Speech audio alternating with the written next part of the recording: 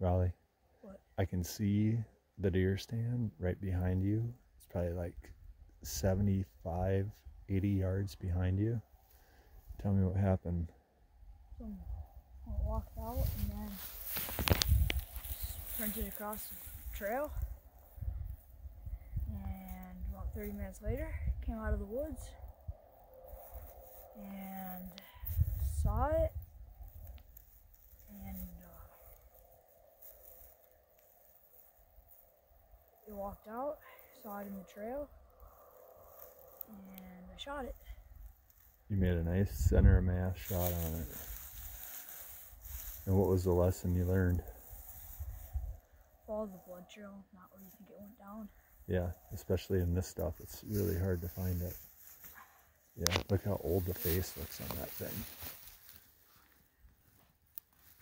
And it's got the split brow tine on it. Point to the split brow on it. Yeah, buddy. Now the work begins.